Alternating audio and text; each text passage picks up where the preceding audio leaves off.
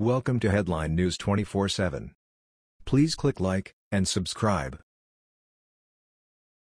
Trump gets last laugh on Mexico's president who wore shirt with stupid message about him.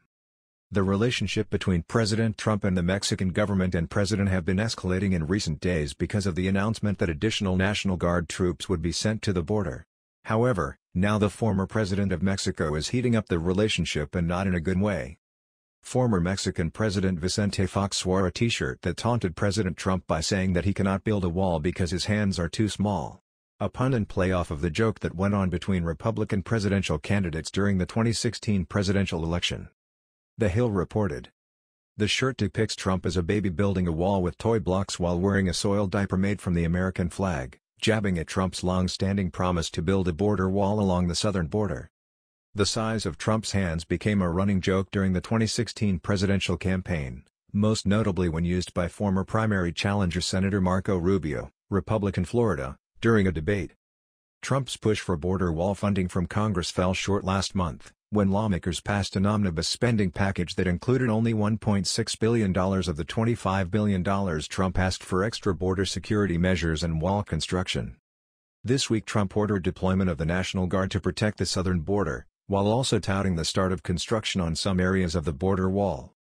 Fox, a one-time opposition leader of Mexico's right-wing party, has become one of Trump's loudest foreign critics, endlessly ridiculing the president for his efforts to stem the flow of immigrants into the U.S. Proceeds from the shirts will go toward the former Mexican president's nonprofit group Centro Fox, which aims to develop training for leaders dedicated to serving their community in Mexico and Latin America, according to the group's website. While The Independent reported, Mr. Fox has been a staunch critic of the president's plans to build a border wall between Mexico and the U.S., as well as his intentions to renegotiate the North American Free Trade Agreement, NAFTA. In March, Mr. Trump's plans received a setback after lawmakers awarded him only $1.6 billion, £1.14 billion, of the $25 billion he had requested for the construction of the wall and for extra border security measures.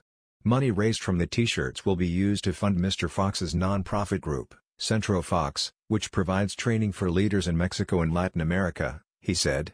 Mr. Fox served as the president of Mexico for 6 years from 2000 to 2006. While annoying as this situation has been, there are more pressing matters going on in Mexico at the moment. Mexican President Enrique Peña Nieto recently gave a press announcement to Mexican news outlets on Thursday afternoon where he rebuked the president and his efforts to construct the southern border wall. He said that Mexico is willing to cooperate with the United States, however they will not do it if it means giving up their sovereignty or dignity.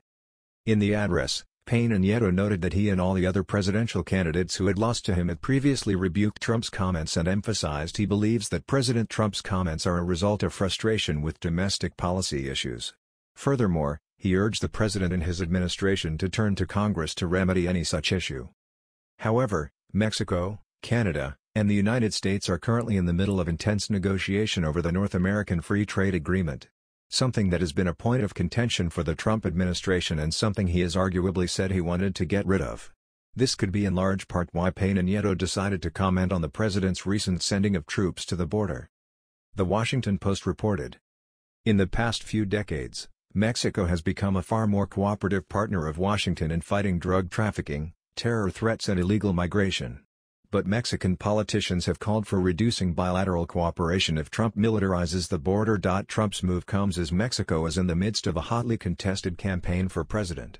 The leading candidate is Andrés Manuel López Obrador, a center-left populist. On Wednesday, he responded to Trump's latest moves by declaring that we will not accept the use of force, the militarization of the border. Mexico's Senate on Wednesday unanimously approved a non-binding resolution that urged the government to end cooperation with the United States on illegal immigration and drug trafficking because of Trump's plans to deploy National Guard troops. Ricardo Anaya, the presidential candidate for a left-right coalition, went further, calling on Mexico to curb its anti-terrorism cooperation until the Guard members are withdrawn. Despite the outcry, some Mexican analysts and border residents said they expected little practical effect. David Cuauhtémoc Galindo, mayor of the border city of Nogales, said Trump's comments generate a certain amount of scandal but no fear in his city. He noted that most of Trump's threats, to massively deport undocumented immigrants, expel young dreamers who have had temporary U.S. residency or crack down on work visas, had not come to pass. In practice, on all these themes, it's the opposite of his speeches, he said. As far as the construction of a wall, here in Nogales, we have a barrier that was built years ago. It won't make a bit of difference. Given all of these variables, it would simply be petty for Mexico to undertake such corrective action.